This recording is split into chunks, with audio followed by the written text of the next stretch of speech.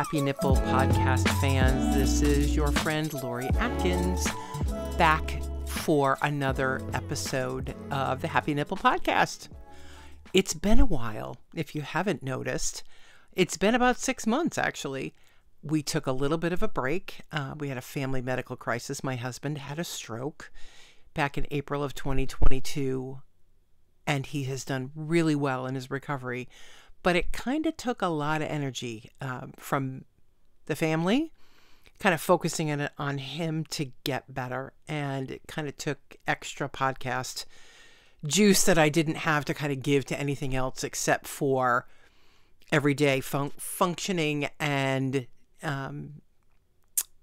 really just kind of focusing on him and our family and my business. So now I'm feeling the urge to get back to telling stories and bringing up great subjects and sharing information and education with my podcast fans. So I'm glad to be back, and I cannot thank everyone who reached out and supported my family and me, and we're just really grateful, and Bill is doing well. So if you're at all concerned, he's doing better, and we're coming along. So back to podcasting, and do we have a good one for you? I am really excited to share my conversation with Caitlin McNeily from the Lactation Network today. Lactation Network has been instrumental in bringing lactation coverage to families who may not be able to get lactation coverage through lactation consultants on their own. And it's really bridged the gap between families and expert professional care. So I'm really excited to talk to them and kind of explore the mess that is lactation coverage through insurance companies in this country. It's not as easy as it seems. I think parents are shocked when they understand, or when they don't understand actually, that it's not like going to your doctor's office and they just take your insurance and bill you. It doesn't work that way with lactation consultants in the United States. It should. The Affordable Care Act says that it should work that way, but insurance companies have rounded up lots of reasons not to cover this care. As you can well imagine, nobody wants to really pay for anything. So that conversation is coming up, but our nip tip of the week and of this podcast episode is something that I have been seeing in the office, hearing from my patients. I've been doing a lot of back to breast consults for families who have gotten off the breastfeeding track for one reason or another. They've been bottling their babies. Perhaps the babies were a little early, or they had a rough start to birth, and for some reason there's lots of bottles happening and parents want to bring babies back to breast. So there are ways to do that, and we do that a lot at Oh Baby Lactation, and a lot of lactation consultants all over the world do this. But what I found myself saying often recently is breastfeed to breastfeed.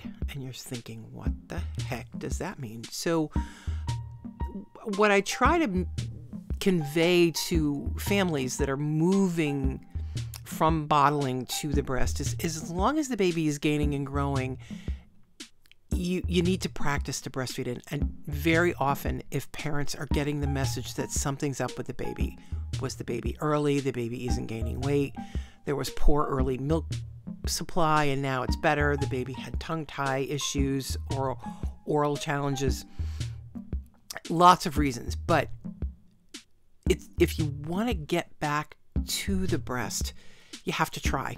So that being said, if you have good support and we're weighing the baby and monitoring intakes and outputs and all kinds of other things, and you have a trusted lactation professional that's monitoring things, you need to practice to put the baby to breast. You need to make a mistake. You need to have a baby that doesn't have a great feeding. You need to trial and error a little bit. You need to figure each other out. You need to figure that latch out. What position works well? Did you not have a great feeding this time? It's okay. You can follow with a bottle if you need to, if that's what your plan has included. But I think my point is, it's okay to do it. It's okay as long as you're checking in and making sure that all is well. It's a process. It's almost like handing off a baton in a relay race. You're handing the baton to the baby and saying, okay, let's see if you can do this. And there's a little bit of trust involved, and like I said, lots of support. So as long as you're on a team or you have a team of supportive professionals with you, and you're monitoring your baby breastfeed to breastfeed, skin to skin to skin to skin, you need to practice breastfeeding to create the skill set that allows more breastfeeding to occur, if that makes any sense. But I found myself giving recently, with more than a few clients, permission for them to try, to practice, to make mistakes, to figure out how this is going to look down the road, and to put the baby to breast, to then make it better to put the baby to breast, to everybody practice, everybody learn each other, mom and baby, parent and baby, learning each other's skill set and challenges and what works and what doesn't. So breastfeed to breastfeed is my nip tip of the week. And with that said, here we go in our discussion with Lactation Network. And I am thrilled to bring you all this education and information. Thanks. Enjoy. There we go. Good morning, Caitlin. Good morning. Thank you so much for having me. I will talk over you. This is Lori Atkins of the Happy Nipple Podcast. I'm so glad to have you on today. I'm going to talk your ear off, but Caitlin McNeily is from a company that I really like and I am enjoying working with, called the Lactation Network. And you guys are out of... We are based in Chicago. So our headquarters is in the West Loop of Chicago. And I have lived in Chicago all my life, with the exception of going away for school. You did? Ooh, that's interesting. But the Lactation Network is really unique because they are really kind of, I don't know, forerunners. I don't know what the word to use, but yeah, we try to sort of be industry disruptors and industry leaders. Yeah, it's nothing I don't love. It's an industry disruptor. But today's podcast really is focusing on insurance coverage for lactation care, and so many people, including me, who lives it every day, doesn't truly understand every ounce of this. It's not equitable and it's not consistent, and it's kind of a hot mess. But I think it's important, especially on this podcast, because my goal with the Happy Nipple is to make sure that we talk about things that are really relevant in every scope of women's healthcare, not just happy nipples. Yes, we like happy nipples, and we're going to have a whole nipple podcast, and it's going to be so exciting. But one of the reasons that I wanted to talk to Caitlin today was to pick her brain about where the Lactation Network is heading, where women's healthcare and insurance coverage is heading as a whole, and where our messes are, and how we can fix them. So solving all the world's problems. Solving all the world's problems. That's our job, don't you know? Right. So, I became an IBCLC in 2011. I've been a women's health nurse for a long time. Before that, labor delivery, all kinds of things. Sure. And I fell in love with breastfeeding care. And I remember in 2010 when the Affordable Care Act passed, and it was like screaming from the rafters because of all the preventative health jargon in the ACA, right? Do you remember that? Yes, absolutely. I know. And they said lactation breastfeeding care is going to be covered, and pumps are going to be covered. And that's, anybody who's listening, that's where your pump covered by insurance came from, was the Affordable Care Act. And it also said it was going to cover breastfeeding care. And I'm like, well, that's awesome. Yeah. Awesome in theory. Yeah. Awesome in theory. So tell us what you're seeing because of the ACA. So the Affordable Care Act was passed in 2010. The Lactation Network, the first iteration of the business, was a breast pump provider. And so we were called Ashland Breast Pumps, and we provided breast pumps to patients. And this concept for insurance was really sort of easy to implement on their end, because they're used to covering products such as, a shoulder brace if you were to have a shoulder surgery. And so a code was implemented for breast pumps. There are 3 different types: manual, double electric, and hospital grade. And so all 3 of those were given a code. It was sort of plug and play.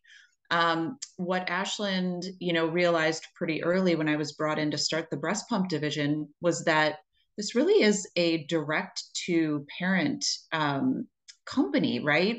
Moms are really searching for the right breast pump for them, and parents are really doing a lot of research on Google and on Facebook, Instagram, Pinterest, really looking for what pump is best for them. And so we worked really hard to connect directly with parents and to help them select the breast pump that was right for them. Lo and behold, after they received their breast pump, they then would have their baby and they would call me back and they would say, I'm having trouble breastfeeding. And I am not clinical. My background is in medical devices and, in particular, women's health medical devices. And outside of having my own three children, it was not appropriate for me to clinically troubleshoot. And so the more and more calls I got from relatively panicked mothers and trying to guide them to resources in their areas, I realized that this is something that Ashland Health at the time and now the Lactation Network needed to try to step in and try to make some movement. The language in the Affordable Care Act is very clear. It's that breastfeeding support and supplies are to be covered. The supplies part we got down pretty quickly. So, Right. I it was remember that. passed It's in like, 2010. I'm Yeah. sorry. Yes. And then it really became commonplace. Between 2013 and 2016, there was some education that happened. Parents were telling their friends. And so breast pumps really became implemented as the standard of care for insurance coverage. Now, to say breastfeeding support is relatively gray area. Because that's the language in the Affordable Care Act, right? It's just so Correct. vague. Correct. It is, That's it the is, problem. yeah, I think that, in the spirit of attempting to support new parents, the language was really just a little too vague. And so, the Lactation Network, we view that as the preventative care that it is supposed to be, that it is mandated to be. We talk a lot in this, there's a lot of conversation around breastfeeding. If breastfeeding isn't for you, your body after you have a baby, you're still going to lactate, and this should be viewed as standard human health care, preventative health care Absolutely. for Yeah. you. And so, we really work hard to try to educate parents and let them know that this is mandated to be covered. Mhm. So the Affordable Care Act, it gave us a lot to work with, but we're still fighting the good fight daily with different insurance providers. And parents have a really loud voice here where they can be, demanding this coverage from their insurance providers. They can be going to their HR departments and saying, my pamphlet says that this is covered, but when I tried to get it covered through the Lactation Network, they said that your plan, the plan that we have isn't working with them. And so there is a huge opportunity here to continue to raise our voices, to lift each other up. Breastfeeding is not something you're going to do multiple times over in your life. You might do it, one, two, three, Right. possibly more times. And each experience is so different. And so, what can happen is you go home from the hospital, you maybe get some lactation care, and then things start to turn around and go really well. That by the time you get back to work, if you're fortunate, you might have 12 weeks off of maternity leave, which is a whole other discussion. But if you are lucky and you have 12 weeks of maternity leave, you might go back and forget how impactful that lactation care was. And you might forget to tell your HR department how impactful it was and that it really did set you up for success to come back to work with a great feeding process and schedule, and you're feeling confident with your feeding schedule and your breast pump and your breastfeeding journey so far with your baby. And it's really important that we remember those things and that we advocate for our colleagues and for parents who are younger than us and coming up in this journey themselves. And so there's a lot of room for growth, and TLN is certainly a part of that. And so that's sort of how we came to be.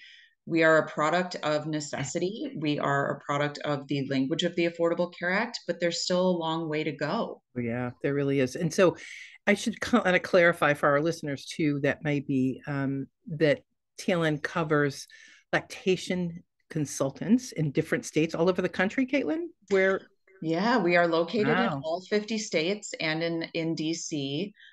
We cover lactation care for a handful of insurances, and the state by state Mhm. is a challenge, right? So Challenge. it's Yeah. a little bit all over the map, Yeah.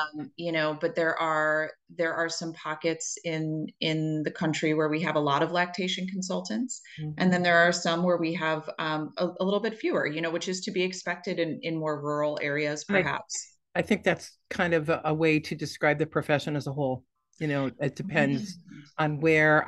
I'm not sure how many IBCLCs are in the United States. I want to say like 26,000. I could Yeah, be off. yeah, Don't it's quote me. close. I think it's close to 20,000. It's Yeah, not it there's not a lot when you really look at that with those numbers, and then they're spread of course across the country. I think there's a heavy concentration in the East Coast, but so the Lactation Network gets coverage for individual clients, parents, correct, right? correct, And then so a couple of ways, right? You guys people contact you directly, correct? correct. Yeah, Yes. that's So interesting to me as yeah, word is kind of spreading. yeah. So So word is families are spreading. finally find you, and then you find an IBCLC for them, correct? Correct. Yeah. So a couple points that you made there that I think Yeah, no. are worth hitting I on. told So you I talk a lot. same here, same here. So we partner at the Lactation Network with IBCLCs exclusively. So IBCLCs are internationally board certified lactation consultants. And so when you hear the term lactation consultant, that means that they're an It IBCLC. means something. It does. It does. It Mm, does. This I believe the IBCLC designation came about around 1985, if I'm that's not right. mistaken. Yep. And so it's a newer credential. Time flies, but it is a relatively newer credential, and but it's one that is extremely important because IBCLCs go through considerable training. So they have, they sit for boards, they have to take different college courses, and they Yep. have to have a significant number of shadow hours. They have to have a mentor. And so this is really a long process to become an IBCLC.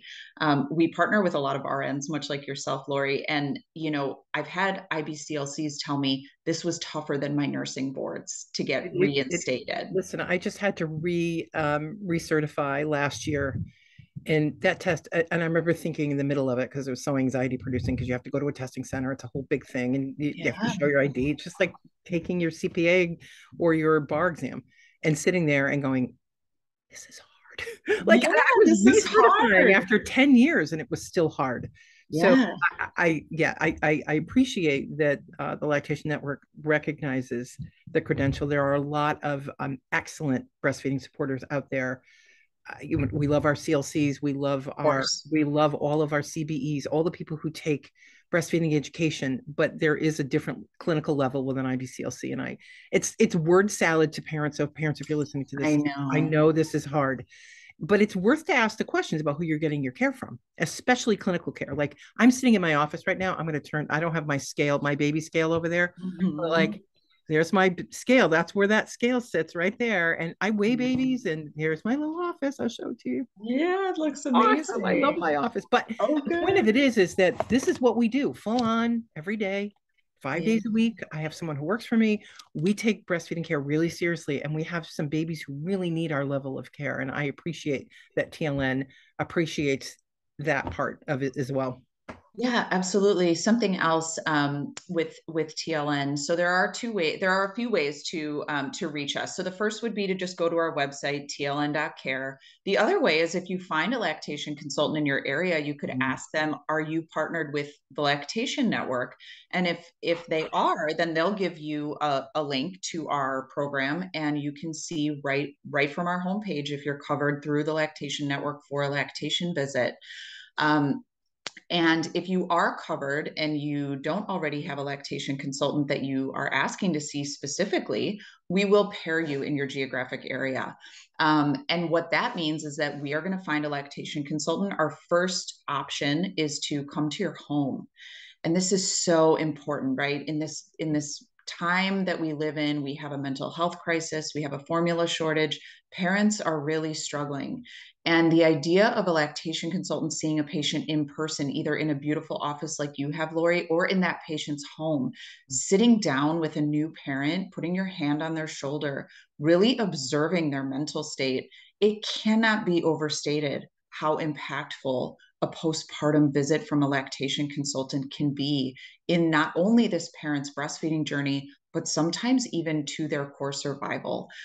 We have some serious maternal mortality issues in this country, and a lot of that happens postpartum. And we are not immune to hearing stories on our end of a lactation consultant understanding how jaundiced a baby was because they saw that baby in person day 3 before the pediatrician appointment, and the baby was sent back to the hospital. We hear these stories, postpartum hemorrhages that are happening at home. Getting eyes on a patient in person is so impactful, even outside of the breastfeeding journey. But I digress. Oh, you can digress because I bring this up too, that very often lactation professionals are the first outside the hospital to see a new family, especially if that family has reached out for care. And maybe the pediatrician saw them 24 or 48 hours afterwards, but it was a quick visit in and out. Some pediatricians' offices do postpartum depression kind of screenings, which is great. Some don't. But very often we're the kind of the first people who are seeing new families. And I've picked up high blood pressures that have been postpartum, preeclampsia. I mean, again, stories that, about jaundice and about bleeding and all kinds of mental health concerns. I mean, we see that all. And part of the IBCLC's training is also kind of recognizing all postpartum issues and referring where appropriate, obviously. Yeah, And absolutely. it does make a difference. I'm glad you brought it up because I Yeah. kind of talk about that a lot, about making sure that even in my care, I make sure I say to the parent, okay, listen, once that baby's here, I kind of make a joke and say, everybody wants the baby, but we need to really focus on the delivering parent. And how are These you? yeah, How these are poor you? parents, yeah, they're just falling through the cracks. And Yeah, something else to something else that ties back to the Affordable Care Act and coverage for breastfeeding support that I want to note: the historic landscape for new parents or expecting parents as it pertains to lactation care, right? So if I go to my OB and I'm 25 weeks pregnant and I maybe approach the topic of breastfeeding, I'm likely to get a flyer to take a breastfeeding course through the hospital where I'm planning to deliver. right, And any breastfeeding education is valuable. right. There is added value in a one-on-one prenatal consultation. And Love my so, prenatal. yes. And so the reason that these have been somewhat neglected is because Everybody love the gets to play with crochet the big food. boob when they come in for the Yeah. prenatal. Sorry, I'm And sorry. so, no, I love it. So we have to have all the props these days with Oh, I love telehealth, my don't props. we? So, yeah, such a benefit of prenatal education, especially if you can do it one on one with a lactation consultant, which the Lactation Network does cover prenatal visits. That also plays into that postpartum visit because if you have a baseline of a parent that you're working with and you can say, okay, I'm sensing something is a little bit different or a little bit off when you then meet with them postpartum. The idea of having multiple visits covered by insurance, that also provides the lactation consultant with sort of a baseline for mood, for how the parent is doing postpartum. So that Absolutely. prenatal visit, being covered by insurance, is so helpful. Not to mention it's going to set that parent up for success in terms of what to expect in the Absolutely. hospital, what to One expect postpartum. Absolutely. One of my favorite things to do is prenatals because we get to know each other a little bit. And a lot of people Exactly. in a private, I mean, I taught big breastfeeding classes at a huge hospital for years. And I stood up on the auditorium and I did my spiel and it was good. But if, Mm-hmm. 20 couples and they're struggling to stay awake on a Monday night, like, you Yeah, know, I did exactly. those classes. And so, but when I do one-on-ones, I find that we get to know each other a little bit. They tell me things they may not be able to share with other people complicated medical histories, complicated and traumatic birth histories that Absolutely. maybe wouldn't get shared in a larger setting. And then we can check back. I can learn about who's in your home and what your challenges are socially or mental health wise. You have a long history. And so a lot of those people do seek out prenatal care because they want things to be better. I, I Absolutely. I see that all the time, or they just don't know what to expect and didn't even know. I get people that didn't know they could get a prenatal visit, and they're like, "Why didn't I know that?" So I know. trying to I get the word know. out is huge. I get so much satisfaction personally, and then I see so much growth when I can meet somebody Yes. before the baby and say, remember, we talked about hand expression? Remember, we talked about engorgement? It's okay. We're going to get through this.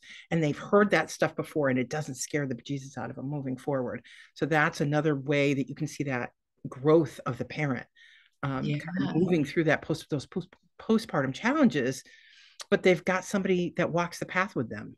Absolutely. And then, Yeah. even going into your delivery, having the contact information of your lactation consultant, right? So, Huge. like, that's so amazing. You can even shoot them an email or give them a call and say, hey, I've delivered. I'm going to be home in 2 days.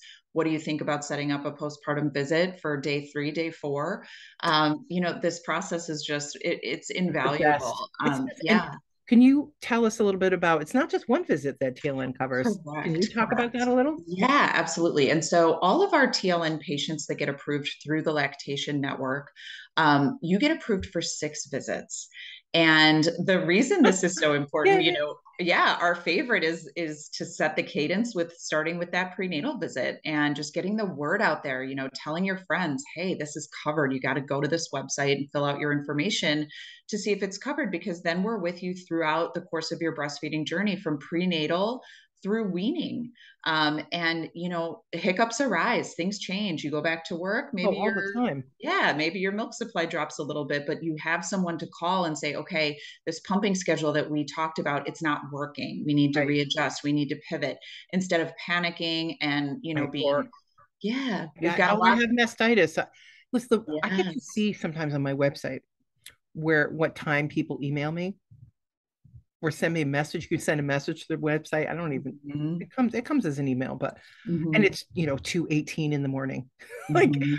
and it Yeah. breaks my heart that people are looking for help in the middle of the night. And I always know those people are struggling, because who's searching for a lactation consultant near me I at know. 2:18 in the morning? And it's people who are, it's not going well, and baby is screaming and they're losing weight, or they come back from their pediatrician's office and the baby's losing weight or not gaining properly, and they're in a panic. Yes, So yeah, that's absolutely. They're in nowhere I panic. want any of my clients to be, have those challenges when you're postpartum on top of everything else to try and find care.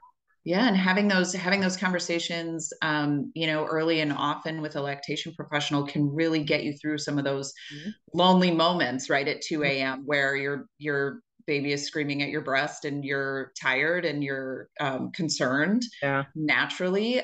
Yeah, the turnaround time to get to see a lactation consultant, this is often more urgent care. Mhm. And so we're trying to shift that paradigm to really fall under more preventative care, but it's a matter of getting the word out and sharing, what is a lactation consultant, who are these companies that can help you get coverage for your visit. And so TLN is really we're just working as hard as we can every day to get the word out, to different patients through different Yeah. modalities, to Mhm. say, this is covered. You are entitled to this care. It is preventative. Mhm. You will not get a bill for your visit with these lactation consultants. You will not get a bill from them. You will not get a bill from us. You will not get a bill from your insurance, because this is preventative care that is intended to be covered, and so covered at 100%.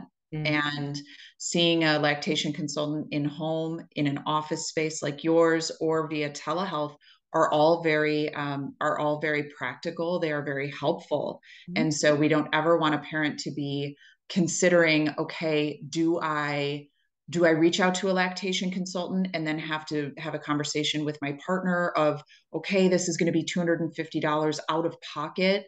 Afford And it. we can try to submit it to insurance and hope to get reimbursed. We take that entire process out of the headspace of the postpartum parent, because we know that they are dealing with so many different things. I just can imagine me having my first baby, and I did not get any lactation help in the hospital. And he was an emergent C-section. And so that was really scary to not have any guidance in the hospital. I was very fortunate. I figured it out, which, I talk to a lot of parents that feel the same way, but each of my experiences were so different. And I can only imagine coming home from the hospital, day two, because he was a C-section. I had 5 days in the hospital and my milk came in the hospital. I always think of these parents that go Ugh. home and then their milk comes in and they don't have, a nurse to perhaps try to assist them. And so, it's just, we're not getting enough care to these patients. We're not getting it to them early enough.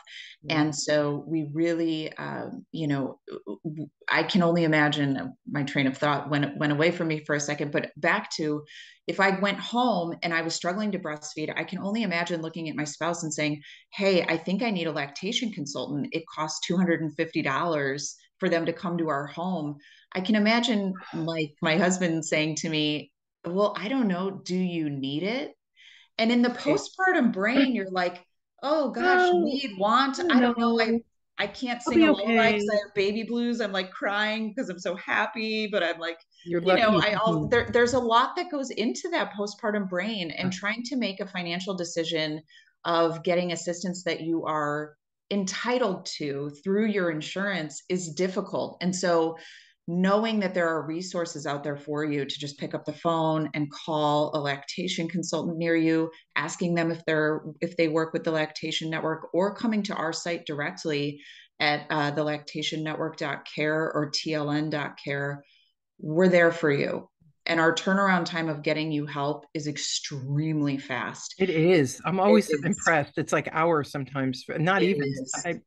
I get emails from patients who call me in the morning. This has happened. Mhm. Who call Oh Baby Lactation in the morning, or send an email and I send the link and I get approval and I can see them in the afternoon. I mean, that's happened multiple times. Absolutely. So we ask our patients to sort of do a little bit of triaging. Are you emergent? Are you urgent? Or are you non-urgent? Can wait like 5 days. So an example of an emergent situation is, you can't get your baby to latch. You are engorged. You are concerned about weight gain because you just came from the pediatrician, but you really don't want to introduce formula. There are circumstances where that is necessary, and that's why we want you to work with your healthcare professionals. Mhm. But if you declare yourself that you need a visit within 24 to 48 hours, we can accommodate that, no problem. And in the event that you are struggling to get a face-to-face, meaning in-home or in-office visit, oftentimes we can set you up with a prenatal that can at least bridge that gap, because I'm sorry, not prenatal, telehealth. We Mhm. can set you up with a telehealth visit very quickly to help bridge the gap until we can get you Somebody in face to person. face with Yeah. someone. Exactly. Right. And because of COVID, we live in this new world. Our IBCLCs have been nothing short of rock stars to learn how to pivot Yeah. their businesses that have been Yeah. historically very hands-on, right? Like Right. teaching someone how to breastfeed, like Yeah. parents, be ready for them getting up in your business. So having With the to big pivot boobs. to, yeah, having to pivot to telehealth, that was a huge, I was so impressed with the quick urgency with which lactation consultants really embraced that modality of visiting patients, because Yeah. again, while we're working to get it to be more preventative care, oftentimes it is urgent and emergent care that needs to be given. And so telehealth, it is very, very successful. I don't want parents to think, oh, if I can't find someone to come to my home, that they're not going to get spectacular care. You are going to get spectacular care. Right. There are ways for lactation consultants to use props and such. Oh yeah. I would, yeah, in April, March of 2020, the world stopped, right? Yes, it We did. had to figure out how, and it went for like a week or two. I was like, where are all the pregnant women at? Because where I know that people are Mhm. having babies, this isn't stopping. And then it started. Once we kind of figured out our online platforms, I think I did. I, oh, I had a number and I can't remember what it was, but it was like, oh my gosh, when I looked back and saw how many that we did online, you're right. I think we pivoted, Yeah. like the whole world had to pivot, but Yeah, it was a scary time, right? And right, especially but for new we were parents. able to get, and then there are some lactation consultants within my peer groups that are real rock stars with with online telehealth, like you said. You can, you get the light a certain way, you get pictures of the baby's mouth, you get people to move the camera so you can see the latch. It can work. It It can. can work. Yeah. Yeah.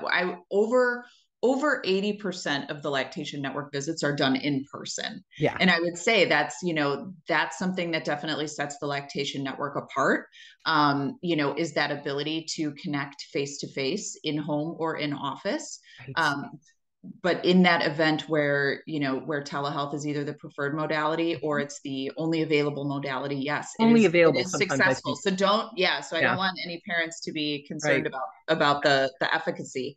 But that in-person visit, it really is so valuable. I remember my sister had her first, and she was doing great breastfeeding. I could tell her that. My mom could tell her that. She But did until somebody her to tell her. consultant came to her home and said, "Gosh, you're just doing awesome," Right. the change in confidence and the change in mood as her sibling was so obvious. Right. And it was just so amazing to see, Right. something that we're so proud of at the Lactation Network, to see it even in my own family. It's so fun, and it's so Yeah. awesome to really be making a difference for new parents. New parents are falling through the cracks, and it's a tough time to be a new parent.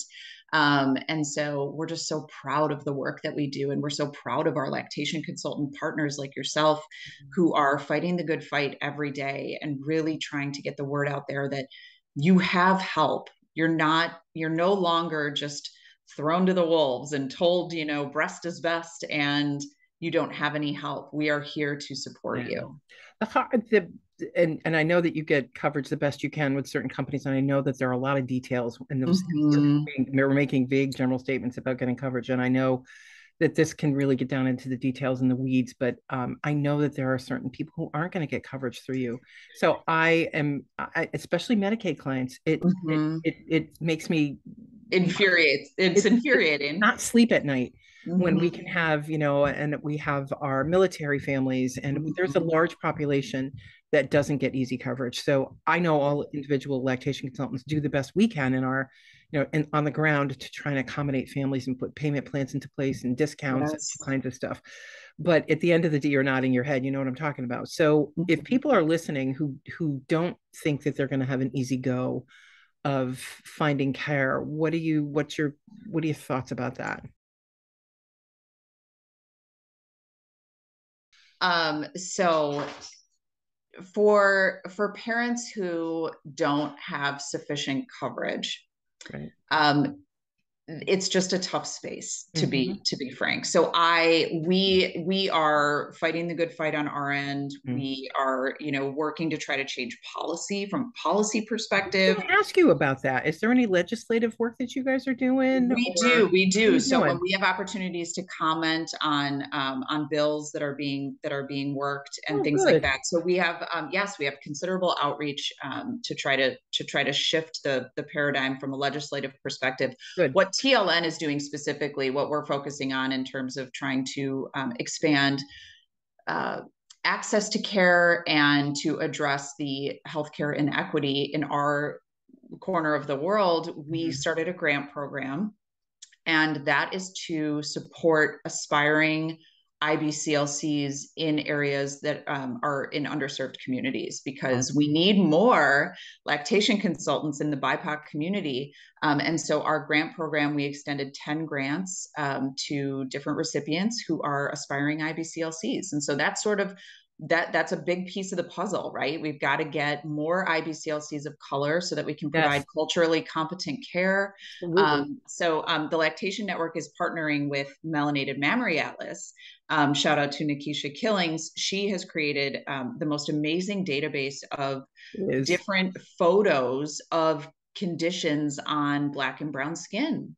These conditions look different on different skin, and we need our healthcare professionals, broadly speaking, but I'll keep it to IBCLCs. We need to know, what does thrush look like on a Black and brown breast? What Right. does psoriasis, eczema, all of these different conditions, mastitis, etc. And so giving our IBCLCs access to that database has been very well received. And then even further, we are offering several recipients the Black course. And so that is Lydia Boyd, her course. And so we are going to be offering that opportunity to several lactation consultants as well. So we're doing what we can. There is significant work to be done in this capacity. It's not only lactation, it's across the board. Oh, yeah. And so we're doing what we can.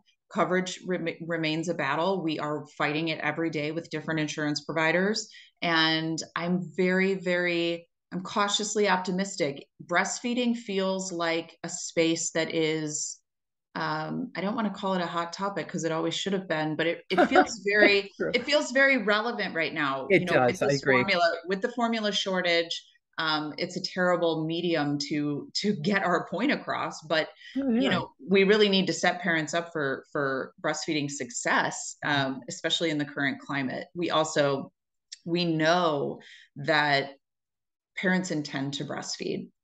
Unfortunately, at 6 months, less than a quarter of parents are reaching the goal of wanting to breastfeed for 6 months. And the new AAP, the American Academy of Pediatrics, recommends exclusive breastfeeding for up to 6 months, or for 6 months, and then as long as mutually desired past that, right. Up to 2 years. Really trying to create some normalcy around breastfeeding over 2 years. This is not unique in the world. This is more unique to the United States. And so understanding that the health benefits are there, they are plentiful. And we really want to be able to, again, just support parents through that journey, whatever it might look like for them. I think keeping the focus on insurance coverage, because we know that state by state is different. That alone is overwhelming for parents. Like, over here it's this, and over here it's this, and do I get coverage? But I'm not quite sure. It's that looking at what does get covered and what doesn't, and it can be 5 families, and every single one has a different situation. So correct. We're kind of in the ditches trying to figure out who gets what. And what I love about TLN is I don't have to do that myself as a provider. I just stay here. Mom and dad, parents, go here, check out your insurance policy. I'm not on the phone with insurance providers, and the parents aren't on the phone with their insurance provider, because that is a dance of insanity, right? Like, to call any insurance. But I like that you guys are kind of doing that for everyone. So again, in that headspace of postpartum, that piece of it is now, they're not super billing it and going for reimbursement and hoping and getting on the phone and calling back next Friday. And did I speak to Suzanne on the phone? That's done. And then we can focus on this. On the task at hand. And then I don't have to have the weird money conversation with people. I hate the money conversation. I'm a nurse. So that and was a lactation consultant. Exactly. I hate that conversation. There's no did you pay? And I have to invoice you, and it's done. It changes the relationship, right? It really changes the relationship. I think that's a good point. Because, I always equate things to like going to the pediatrician. So the landscape for lactation consultants historically was cash pay. And we've already discussed that that's a hard decision to make as a new parent. So even if you were to get one visit and pay cash, you may or may not try to pursue reimbursement through your insurance company. That's a headache. And not everyone is fully educated on insurance. I mean, there's a lot of nooks and crannies there that I still don't understand. And I've been doing this for a long time. Right. It's a lot. New families who've never had to navigate this before to get on the phone and figure out how to feed their baby. It's ridiculous. It's maddening. It's also a lot to ask of an individual lactation consultant who is running their business and trying to focus on the clinical. It's just not. Can't do it. Yeah, it's too much to put on one person's plate. And so the Lactation Network we promote our lactation consultants, and we take this off their plate, but we also take it off the plate of the new parent. So anytime we approve a patient, anytime we approve a patient, we guarantee that at 100% coverage. So you're never going to be approved through the Lactation Network, get a visit, and then get a bill. It's not going to happen. And so, we're just really proud of that. But what it also does is it helps that relationship you know that your provider, the lactation consultant in your home, is there because they're a clinical expert, their work is being valued, and you can have multiple visits with them just like you would be able to with your pediatrician. Yeah, and you guys vet us. It's not like we're just some weird person who says, "Yeah, I'm a lactation consultant." You make sure we are who we are. Exactly, I mean, exactly. that's Yeah, another we thing. handle that credentialing piece for our IBCLCs, Right. and So that's that was a important. decision. Yeah, that was another decision made early on, that we only partner with IBCLCs, not because there aren't other breastfeeding specialists of value. That's not the Right. reason. You need to be clear about that. It's Yeah. because, yeah, it allows us to say, okay, there is a standard of care here Yes, I think that's that what we're we getting. are very confident in at the Lactation Network, and so that was a lot of that reasoning. But in the event that you are struggling as a parent and you need help and your insurance isn't one of the insurance providers that we work with, we can still connect you with a lactation professional. Mhm. And oftentimes lactation consultants have a small capability to do payment plans, and occasionally a discounted rate and Or things work like with that. other So insurance. Some insurance companies let us work directly with them, but not many. correct, correct. So I just don't ever want a parent who's struggling to hesitate to reach out to us, Right. to try to call your lactation consultant. And, I just got finished saying, I know a new parent doesn't want to call insurance, but be your advocate, be your own advocate, and maybe take that on in your nesting phase before you have your baby, That's not a right? bad Call idea. your insurance company and just say, I want this coverage. You need to tell me how to get it, where I can get it, because it is mandated coverage that you are entitled to. Mhm. And so if they cannot provide you with resources, I definitely would recommend, asking your pediatrician, who do you like for lactation care? Oftentimes your insurance will tell you to go see your pediatrician. Pediatricians are not lactation professionals. They are not. They are not. And Clear about that. yes, they are Woo. not lactation professionals. And I've been told a whole host of goofy things by my insurance company just because I call from Right. time to time Right. to And if say, you call on Friday at 2 p.m. and then call Monday at 10 a.m., you could get totally different people with total different answers that's from your such a insurance great point, company. Lori. Make Oh, sure you get a reference number. And this goes for oh, any insurance phone God. call. So Right? anytime you call your insurance company, make sure you get a reference number, write it down, because then they can go back and listen to that phone call. So if you Yeah, were told, varying degrees of information, you should always get a reference number. That's a little I tip, know. I a little know. insurance tip. But yeah, there's a lot of room for growth here, and TLN is fighting that good fight every single day, trying to expand coverage, Mhm. and bridge the gap in equitable care. It's yeah, equity is a huge part of this too, because it's really not fair for one mom down on the same street that can get breastfeeding care and another can't, and another parent here, and it's just it's random and it shouldn't be. It should be across the board. Absolutely. On that note, a lot of things I tell my parents if they don't have coverage is to, budget through the pregnancy. Mhm. Like I said, a lot of us do some kind of sliding scale Mhm. for cash pay patients or for our Medicaid parents or TRICARE parents. Budget, we can't work for free. I've been through that in my career. I think we all have. Absolutely. We all, so, but I have never met a lactation consultant who does not have these conversations with their clients. None of us do this work to make a lot of money. We do it because we love it and we want to make sure that families have good care. So many times we can figure out something with people and just reach out, like you said, reach out. Even if they're not sure with you, they can check on the website. And I'm sure you have a lot of declinations that you do for people. But what I like too is that your email back to them is like, hey, follow up with your lactation consultant, see if there's other options in your area. I often refer to APRNs or MDs in my area who have lactation care in their offices, and I know that it'll Yes. get covered by Medicaid. So many oftentimes people on the ground have created our own resources to kind of get people that really need that care to get it to them. It may not be Absolutely. convenient. They may have to drive across half the state, which again is ridiculous in my mind. But Correct. I, with in our practice, we do visits in a physician's office that allows me to take patients from outside in the community. So when I have a parent who really wants to breastfeed who has our state's version of Medicaid, I can see them Mhm. in an office setting.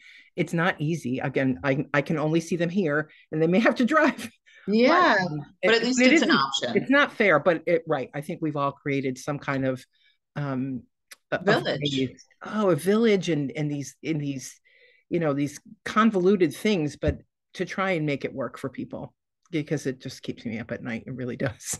Absolutely. The worst thing for me to do as a provider is to say, oh, we don't have any, you know, we don't have any options for you. I don't ever want to say that to a family. Ever, Worst thing ever. ever. Worst. Yeah.